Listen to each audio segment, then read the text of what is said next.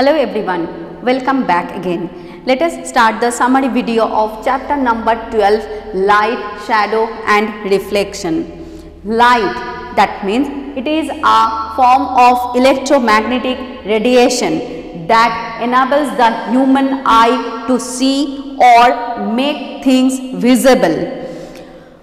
Light is essential for all the living organism. As we know, it gives us energy and it gives energy for animals and plants also. Without light, photosynthesis cannot take place.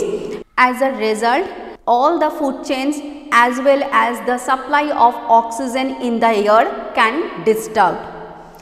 Now, sources of light. The object which can emit light, we call them sources of light. The sources of light can be natural or it can be man-made. Similarly, the object which can emit light by their own, we call them luminous objects, and the object which cannot emit their own light, we call them non-luminous objects. Example, the sun, bulb are the luminous objects and the earth and table are the non-luminous objects.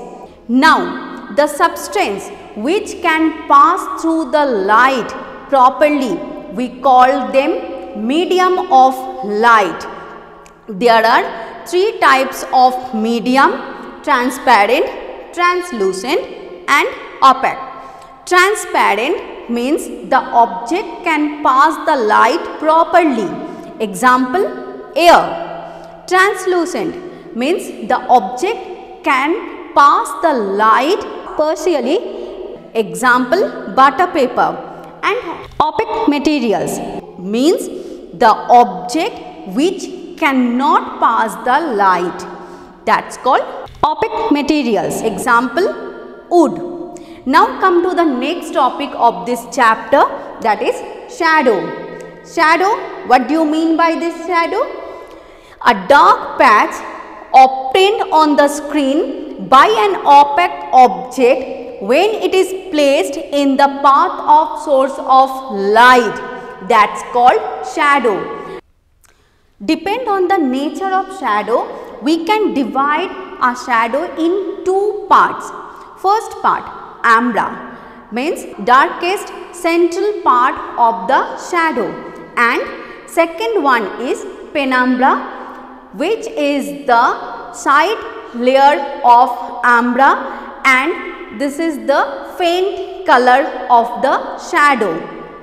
Now, eclipse, which is the natural examples of shadow. So, eclipse where the sun, the earth and the moon will come in one straight line, that time we can see the eclipse. Depend on the positions of the earth and the moon, there are two types of eclipse: solar eclipse and lunar eclipse.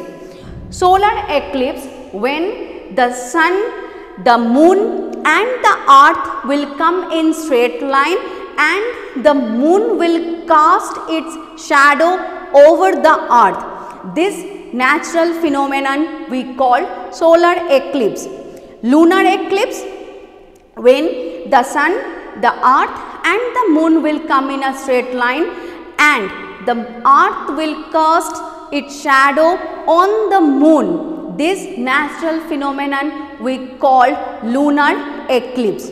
Come to the last part of this chapter, that is reflection.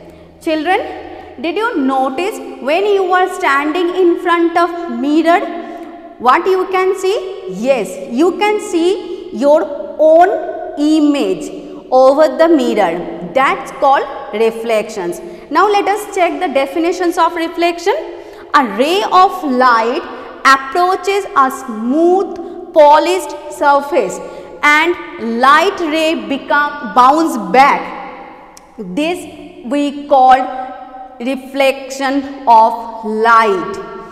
Now already we have discussed in the class the difference between shadow and an image. So children, Please practice the chapter properly. Stay safe, keep learning.